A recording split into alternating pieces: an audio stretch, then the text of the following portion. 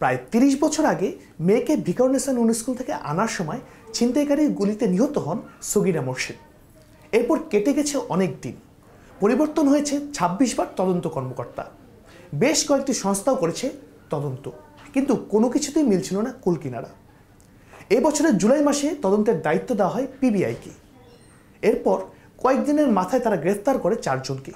সেই ৪ জনের স্বীকারোক্তিতে উঠে আসে পুরো ঘটনা। আর পিবিআই বলছে ছিনতাই নয়, পরিকল্পিতভাবে হত্যা করা হয়েছে তাকে, যেখানে কাজ করেছে পারিবারিক কলহ। এ বিষয়ে বিস্তারিত বলেছেন পিবিআই প্রধান মনোজ কুমার মজুমদার। আমরা এখন শুনে নেব তার বক্তব্য। সাগিরা মোরশেদ, তিনি 1989 সালের ভিকারুন্নেসা স্কুলের সামনে তিনি নৃশংসভাবে সন্ত্রাসীদের গুলিতে নিহত হন। সাগিরা মোরশেদ ঢাকা বিশ্ববিদ্যালয় থেকে ইকোনমিক্সে অনার্স এবং মাস্টার্স করেছেন এবং তিনি বিআইডিএসের গবেষক হিসেবে ডক্টর মাহবুব হোসেন, যেন আপনারা জানেন যে সবচেয়ে বাংলাদেশের বড় অ্যাগ্রো ইকোনমিস্ট, বিআইডিএসের একসময় বড় গবেষক, ওনার অধীনে কাজ করেছেন। তার হাজব্যান্ড আব্দুল সালাম চৌধুরী এই মামলার বাদী, তিনি আমাদের এখানে উপস্থিত আছেন। তিনিও ঢাকা বিশ্ববিদ্যালয় থেকে ইকোনমিক্সে অনার্স এবং মাস্টার্স করেছেন এবং তারা দুইজন ক্লাসমেট এবং তারা স্টাডি পার্টনার ছিলেন এবং 1975 সালে বিয়ে করেন। 1980 সালে তিনি মিনিস্ট্রি অফ হায়ার এডুকেশন ইরাকে চলে যায় এবং যুদ্ধের কিছু আগে ওনারা চলে আসেন। তার 3 মেয়ে, সাগিরা মোরশেদের ছবিটা যান, উনি যখন মৃত্যুবরণ করেন অর্থাৎ খুন হন, তখন তার 3টি মেয়ে, সারহাত সালমা চৌধুরী, ওখানে যে 3টি মেয়ে দেখতেছেন, সামিয়া সারওয়াত চৌধুরী এবং সিফাত আধিয়া চৌধুরী। তারও বড় মেয়ে সারহাত সালমা চৌধুরী তখন ক্লাস 2তে পড়তেন ভিকারুন্নেসার সেকেন্ড শিফটে। এই মেয়েটি এখন অনেক বড়, বয়স তার 34। উনি মেলবোর্ন ইউনিভার্সিটির একজন টিচার। আর তার বড় মেঝো মেয়েটি ওনাকেই দেখাশোনা করেন এবং উনিও পড়াশোনা করছেন, ব্যবসা বাণিজ্য দেখেন। আর তার ছোট মেয়েটি সিফাত আদিয়া চৌধুরী, ওখানে দেখেন যে ছোট্ট মেয়েটি, তার বয়স 2 বছর ছিল তখন, মাত্র 2 বছর।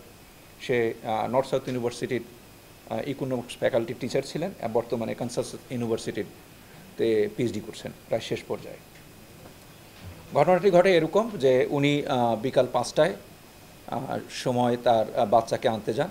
তো ওনাদের আসলে পারিবারিক বাড়ি, ওনার হাজব্যান্ডের পারিবারিক বাড়ি হলো রাজারবাগ, আর যে পুলিশ পেট্রোল পাম্পটা আছে পেট্রোল পাম্পের পাশে। ওনাদের 3 তলা বাড়ি, দোতলায় ওনারা থাকতেন।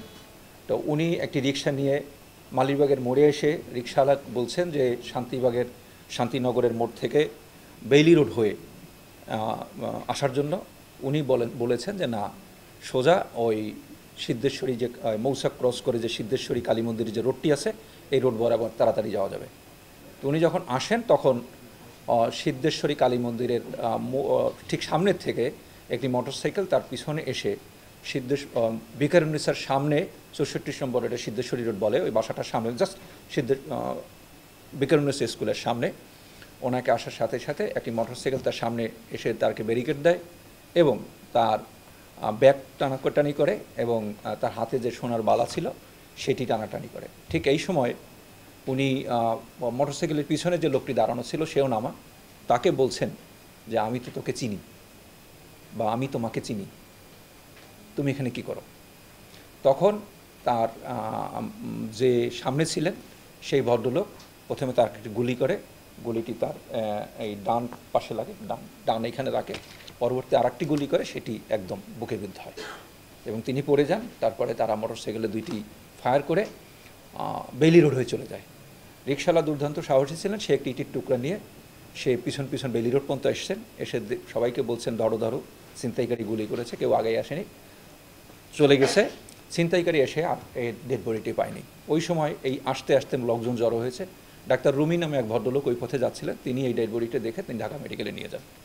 পরবর্তীতে ওনারা কিছু জানেন না, 5টার সময় বা 6টার সময় ওনার বাসায় রিং করে এই ইয়ার দারোয়ান, তখনকার স্কুলের যে প্রিন্সিপাল ছিলেন এই হামিদা আলী, ওনার বাসার থেকে টেলিফোন করে যে আপনার বাচ্চাটিকে নিয়ে যান, আসেননি তার মা। উনি আসছেন, আসার পরে শুনেন যে একটি ছিনতাই হয়েছে সামনে। পরে উনি ঘটনা শুনে উনি বুঝতে পেরেছেন এবং উনি ঢাকা মেডিকেলে গিয়ে উনি দেখেন যে ওনার স্ত্রীর ডেড বডি। উনি একটি মামলা করেছেন। এই মামলাটি তদন্ত শেষে পুলিশ ঢাকার ডিবি পুলিশ 1990 সালে 1 বছর পর চার্জশিট দেয়। এই চার্জশিটে একজনের বিরুদ্ধে চার্জশিট দেওয়া হয়, তার নাম মন্টু ওরফে মিন্টু। এই মামলাটি বিচার চলাকালীন কথা উঠেছে যে সেখানে ছিনতাইকারী ছিল 2 জন, ছিনতাইকারী চার্জশিট হয়েছে 1 জন, এটা কেমন ঘটনা হলো, আরও বিভিন্ন কথাবার্তা উঠায় সিদ্ধান্ত হয় বিচার পর্যায়ে মামলাটি আবার তদন্তে আসবে।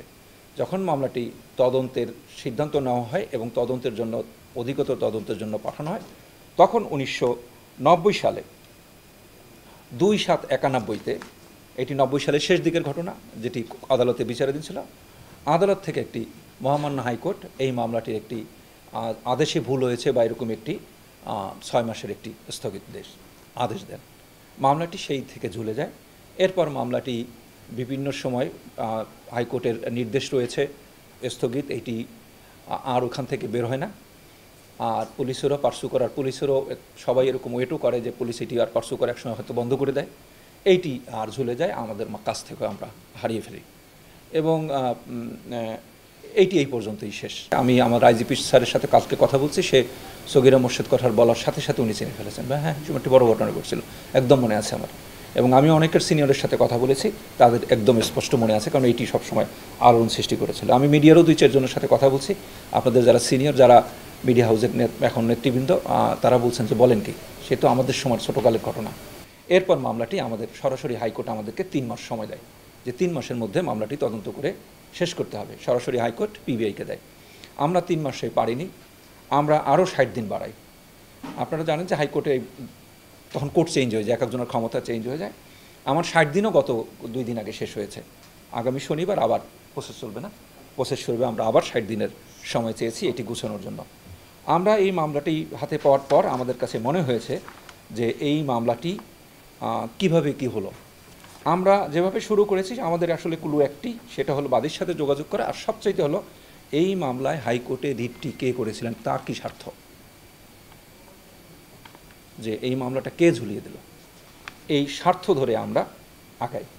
আমরা আগানোর পরে আমরা একটা পর্যায়ে আমাদের আস্তে আস্তে ঘটনা খুলতে থাকে। ঘটনা খোলার পরে আমরা গত 30/5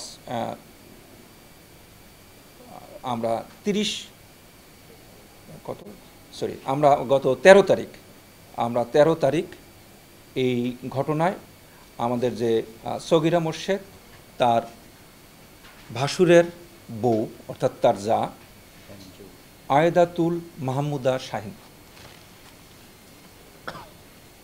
কে গ্রেপ্তার করি। আমাদের এইটি আমাদের ঢাকা মহানগর সাউথ বনশ্রী অফিসে শাহাদাত, ও আসলে এটি পুরোটাই তদারকি করেন। আর আমাদের এখনও আইওকে আমরা দেখাতে পারিনি, কারণ আইও এখনও 164-এর জন্য সেখানে হাইকোর্ট কোর্টে বসে আছেন, আরেকজনের 164 চলছে, আমরা বলবো। আয়েদাতুল মাহমুদা শাহিন, তার বয়স এখন 64, উনি গ্রাজুয়েট। ওনাকে 13 তারিখে, এই মাসের 13 তারিখে আমরা গ্রেপ্তার করি এবং গত 12 তারিখে গ্রেপ্তার করি, 12 তারিখে গ্রেপ্তার করি এবং 13 তারিখে উনি আদালতে একটি স্বীকারোক্তিমূলক জবানবন্দি দিয়েছেন। স্বীকারোক্তিমূলক জবানবন্দিতে তিনি বলেছেন যে তারা থাকতেন 3 তলায়, দোতলায় থাকতেন সগিরা মোর্শেদ এবং তার হাজব্যান্ড অর্থাৎ তার দেবর, এবং আপনি তো দেবর থাকতেন। ওখানে ওই নিজেদের মধ্যে প্রথমে বুয়াদের সাথে গণ্ডগোল, এই বুয়া ওই বুয়া, এই বুয়া করতে করতে একসময় পারিবারিক সমস্যা শুরু হয়। তো একসময় সগিরা মোর্শেদ, আয়েদাতুল মাহমুদা, সে সিদ্ধান্ত নেয় যে তার যাকে একটি শিক্ষা দিতে হবে। তো কী ধরনের শিক্ষা দিতে হবে সেটি সে তার হাজব্যান্ডের সাথে পরামর্শ করেন এবং হাজব্যান্ড ডাক্তার হাসান আলী চৌধুরী, উনি একমত হন, হ্যাঁ তাকে একটি স্বীকারোক্তিমূলক জবানবন্দি, তাকে সে স্বীকারোক্তিমূলক একটি জবানবন্দি প্রদান করেছেন এবং সেই সময় উনি তার স্ত্রীর সাথে একমত পোষণ করেছেন যে হ্যাঁ তার ভাইয়ের বউকে একটি শিক্ষা দেওয়ার দরকার। ডক্টর হাসান আলী চৌধুরী, উনি ওখানে দেখতে পাচ্ছেন, উনি একজন কনসালট্যান্ট ডায়াবেটোলজিস্ট, উনি MBBS Dhaka medical college, DTM&S London এবং আরেকটি ডিগ্রি আছে CCD। ওনার একটি NGO আছে, ন্যাশনাল হেলথ কেয়ার নেটওয়ার্ক। আমার দুর্ভাগ্য যে উনি যেদিন গ্রেপ্তার হন তখন 11 তারিখ সন্ধ্যাবেলাও আমার কাছে আসছেন, বিকালবেলা উনি আমার সাথে চেষ্টা করে গেছেন যে উনি ওনার শ্যালক ঘটনায় নির্দোষ, আর উনি তো এই ঘটনায় কিছু জানেন। উনি ভদ্রলোক মানুষ, উনি আমার সাথে কফি টফি খেয়ে চলে গেছেন। উনি যখন কফি খেয়ে চলে যান তখন পিবিআই তার বাসার সামনে বসেছিল।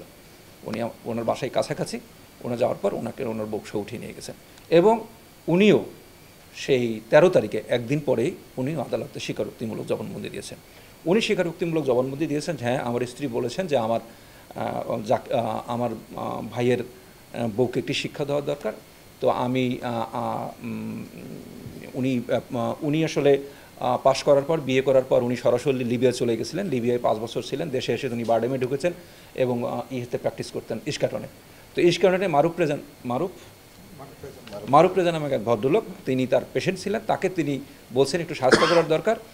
তো মারুফ রেজা রাজি হয়েছেন যে হ্যাঁ 25,000 টাকায় উনি স্বাস্থ্য করবেন, এবং উনি তাকে ঠিক করেছেন।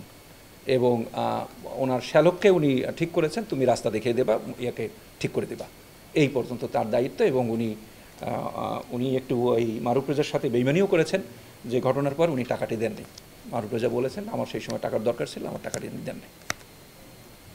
উনিও স্বীকারোক্তিমূলক জবানবন্দি দিয়েছেন গতকাল। উনি একদম সম্পূর্ণ বলে গেছেন আমরা যে কথাগুলো বলছি সেগুলো। আমরা যা শ্যালকের কথা বলছিলাম, উনি যান এই যে উনিও ঢাকা বিশ্ববিদ্যালয়ের BA অনার্স MA জিওগ্রাফি, এই ঢাকা বিশ্ববিদ্যালয়ের। উনি প্ল্যান ইন্টারন্যাশনালের খুব উচ্চ পদের কর্মকর্তা, এবং ওনাকে গত 10 তারিখ রামপুরা থেকে গ্রেপ্তার করা হয়। ওনাকে আনার পর উনি ভদ্রলোক মানুষ, উনি প্রথমে অস্বীকার করেন সব কিছু, পরবর্তীতে 2 দিনের রিমান্ডে আনা হয়। তো উনি রিমান্ডে থাকাকালীন উনি সব কিছু স্বীকার করেছেন, এবং এখন 14/11/2019 এখনও তার জবানবন্দি কোর্টে উনি স্বীকারোক্তিমূলক জবানবন্দি প্রদান করছেন যে উনি কী করেছেন। উনি যেটি আমাদের কাছে স্বীকার করেছেন, ওনার ভাই, ভগ্নিপতি এবং বোন যেটি স্বীকার করেছেন, সেটি হলো যে ওনাকে দায়িত্ব দেওয়া হয়েছিল যে টেলিফোন করে 2টায় বলা হয়, 2টার সময় তাকে টেলিফোন করে তার দুলাভাই ডক্টর হাসান আলী চৌধুরী, যে তুমি মৌচাক মার্কেটের ওখানে থাকবা। এইরকম মোটরসাইকেল এক ভদ্রলোক আসবে, তার দেখতে এরকম, গঠন এরকম।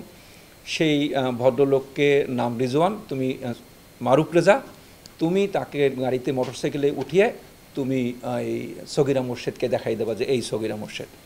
উনি সেই অনুসারে যান।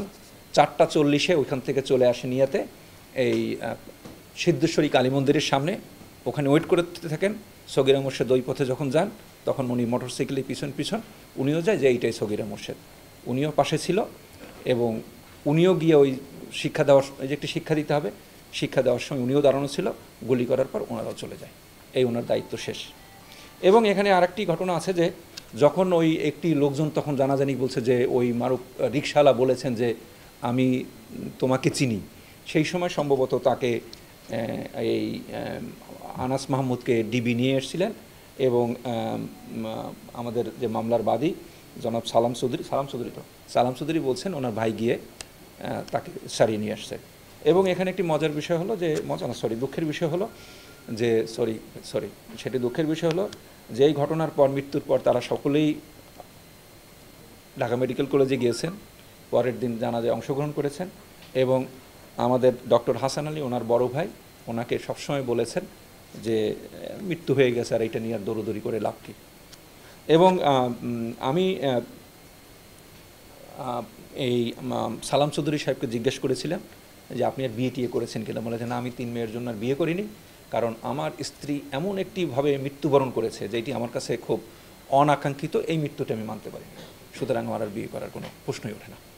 উনি এই 3 মেয়ে নিয়ে আছেন। আমরা আসি মারুফ রেজা। উনি একজন বড় এখন সফল আবাসন ব্যবসায়ী। উনি ফ্ল্যাট কেনা বেচা করে। ওনাকে একটি কোথা থেকে অ্যারেস্ট করছেন? কোথায়? বেইলি রোডের তার বাসা, একটি বিলাসবহুল বাসা থেকে তাকে গ্রেপ্তার করা হয়। উনি অত্যন্ত এখন ধনবান মানুষ। উনি ঘটনার পর বিদেশ চলে গেছিলেন। এখন ওনাকেও কালকে আমরা অ্যারেস্ট করি, এবং উনি কিছুক্ষণ আগে আদালতে তার স্বীকারোক্তিমূলক জবানবন্দি দিয়েছেন, এবং জবানবন্দিতে উনি অনেক কথা বলেছেন, এবং বলেছেন যে আমাকে 25,000 টাকা চুক্তি করেছিল, আমি এই কাজ করেছি এবং আমার টাকা দেয়নি, এবং আমি যাতে উনি ইয়ার পর ভয় পায় ওনার বাসার সামনে চিরকুট রেখে আসতো, যে চিরকুট, আপনারা ওনার সাথে কথা বলবেন একটু পরেই, চিরকুট রেখে আসতো। হ্যাঁ, হ্যাঁ, আপনি যদি উনি খুব ভয়ভীতি দেখেছেন, উনি আমাকে বলেছেন যে উনি আসলে একটা সময় মামলার হাল ছেড়ে দিয়েছিলেন, আর মামলায় লড়েন নাই। মামলাটি আসলে মিডিয়া এবং হাইকোর্টের অ্যাডভোকেট সাহেবই মামলাটি সামনে নিয়ে এসেছেন। আমরা মারুফ রেজাকে জিজ্ঞেস করেছিলাম যে তুমি যে মোটরসাইকেলটি ব্যবহার করেছ সেই মোটরসাইকেলটি কোথায়। উনি বলছেন যে আমার মোটরসাইকেলটি আমার ভাইকে দিয়ে দিছে। আমরা তার ভাইকে জিজ্ঞেস করছি মোটরসাইকেলটি কই, সে বলছে 2 বছর আগে বিক্রি করে দিয়েছি। আমরা সেই বিক্রিকে তার যে কিনছিল সেই মোটরসাইকেলের কিনছিলেন যে তার কাছে গেছি, সে বলছে 2 মাস আগে সেটি চুরি হয়ে গেছে। আমরা তারপরও মোটরসাইকেলটা খুঁজছি, আমরা এটি আমাদের কাজে লাগবে।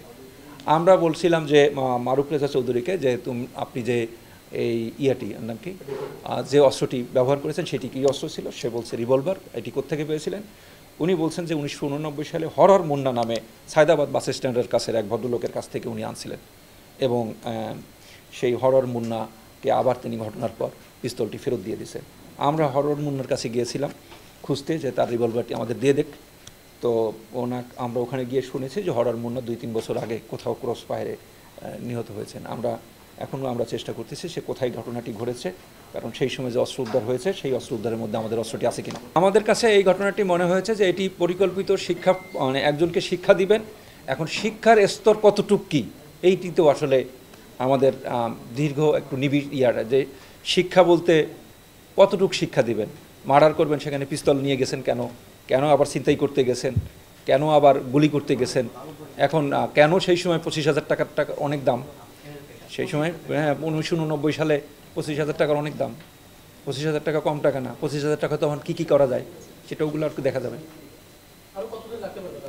আমরা 2 মাসের মধ্যে অবশ্যই শেষ করবো, কারণ আমাদের আর 2 মাসই সময় চাইছি, এরপর আমরা আর সময়ও। 30 বছর পর মামলার নতুন অগ্রগতিতে সন্তোষ প্রকাশ করেছেন বাদী। বলেছেন অনেক সময় ছোটখাটো ঝগড়া হতো, কিন্তু কখনো তিনি ভাবেননি এভাবে পারিবারিক কলহের জন্য মেরে ফেলা হবে তার স্ত্রীকে। আমরা এখন শুনে আসব মামলার বাদী কি বলছেন এ বিষয়ে।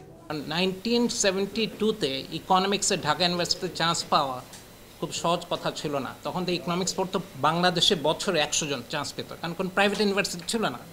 Economics was the top subject, এবং বিসিএসে যারা পরীক্ষা দিতে দেখা যায় বেশিরভাগই ইকোনমিক্স থেকে কোয়ালিফাই করেছে। যদিও আমার ভাই পিবিআইয়ের ভেরি এফিশিয়েন্ট ডেডিকেটেড একজন কর্মকর্তা, উনি না থাকলে কেস হতো না। কিন্তু মানে বাংলাদেশে মানুষজন ভুলে যায়, কিন্তু police can be so much efficient, so much dedicated. এনারা হচ্ছেন ওয়ার্কহলিক, কাজ করেন, কাজ করে ওনার আনন্দ পান।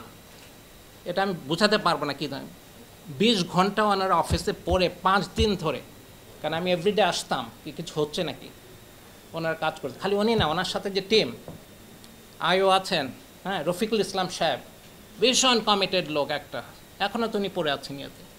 2 নম্বর ছিল আপনার লুৎফর সাহেব, যিনি ওই আপনার ওই রিসেন্টলি যে একটা মার্ডার কেস ছিল, খুব নুসরাত মার্ডার কেসের আয়ও ছিলেন।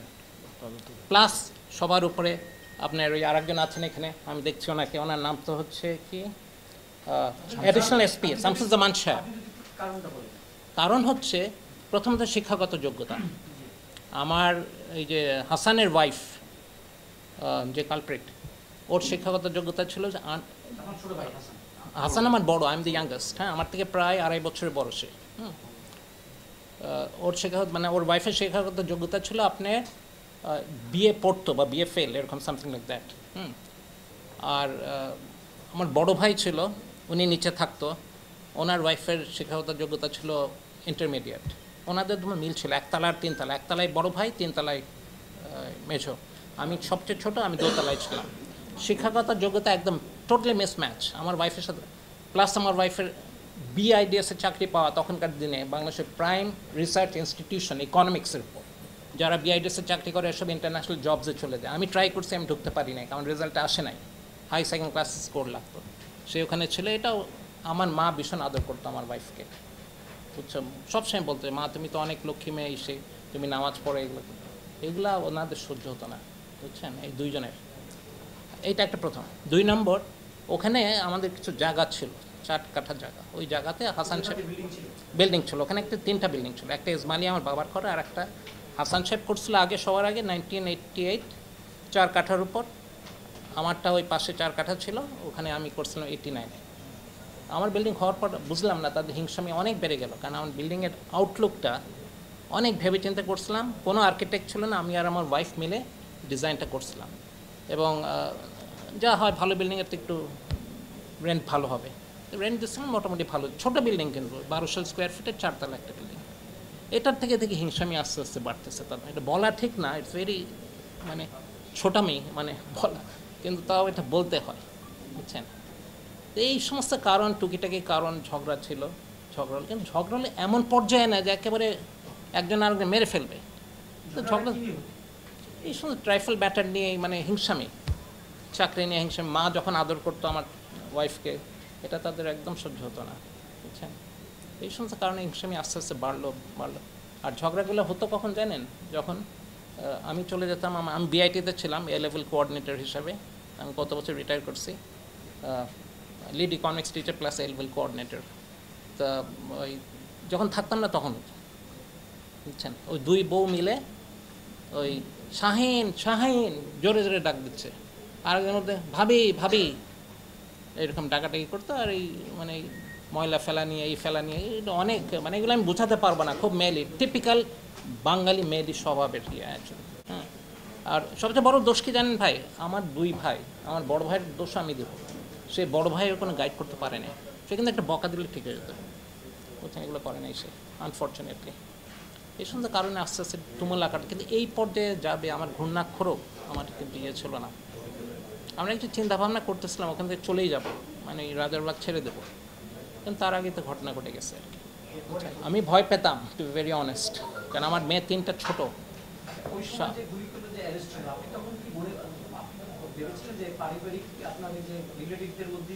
না না, সত্যি কথা বলি 50-50, মানে আমি যখন 2-3 দিন গেল, প্রথমে তো 2-3 খুব আনস্টেবল ছিলাম, 2 দিন পর যখন, তখন মনে এটা কি, হোয়াট হ্যাপেন্ড, এরকম হলো কেন, এটা কি সত্যি হাইজ্যাকিং কেস অর মার্ডার, এক ধরনের মার্ডার। শত্রু 2.5 মাস আগে একটা তুমুল ঝগড়া হয়েছিল আমার ওয়াইফের সাথে, তার ঝগড়ার পরে সামান্য ইস্যু নিয়ে, ওই ঝগড়ার পরে রাত্রে মিটিং হয়েছিল। হ্যাঁ, মিটিংয়ে এসে একটা কথা বলছিল, ওই রেজওয়ান ওখানে ছিল, ওই বাসায় থাকতো মাঝে মাঝে এসে, সেদিন ছিল, যে অ্যাকচুয়ালি রেজওয়ান বলেন, অ্যাকচুয়ালি তার ওই আমার ভাবি বলছিল আর কি, শাইন, যে আমি তোমাকে দেখে নেব, বাস দ্যাটস ইট। আমি ছিলাম, আমার ওয়াইফ ছিল, আর রেজওয়ান ডাক্তার হাসান, শাহিন, মানে সে আর তার ওয়াইফ, আমি আর আমার ওয়াইফ, ওই ওদের বাসায় হয়েছিল মিটিংটা, 3 তলায়।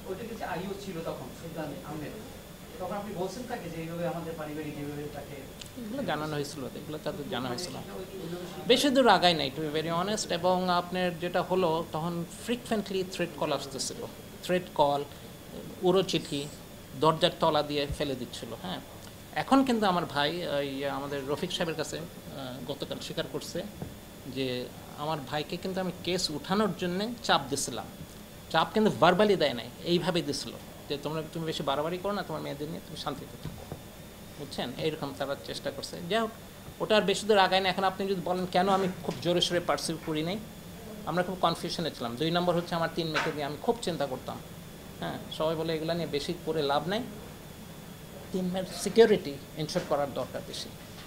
তো এই সিকিউরিটি এনশোর করার জন্যই, মানে ওদের পড়াশোনার জন্য, আর ইউরো চিঠি এগুলো দেখে টেকে পড়ে, কিন্তু আর মনে করলাম যে এটা তো সরকার টেক ওভার করবেই, আস্তে আস্তে এটা হবে, ওনারা হয়তো দেখবে। কিন্তু যেটা হয় এখন তো জানি যে এগুলো অ্যাকচুয়ালি লেগে থাকা উচিত ছিল, লেগে যে থাকবো তারপর শত্রুতা আমি হলে, আমার মেয়েকে নিয়ে আমি ইয়েতে যেতাম, আমি নিজেই গাড়ি ড্রাইভ করে চলে যেতাম, 2 মেয়েকে ভিকারনেসে নামাই দিতাম, ছোটটাকে নিয়ে আমি বিআইটি চলে যেতাম, বুঝছেন, সে কি টাফ লাইফ। সকাল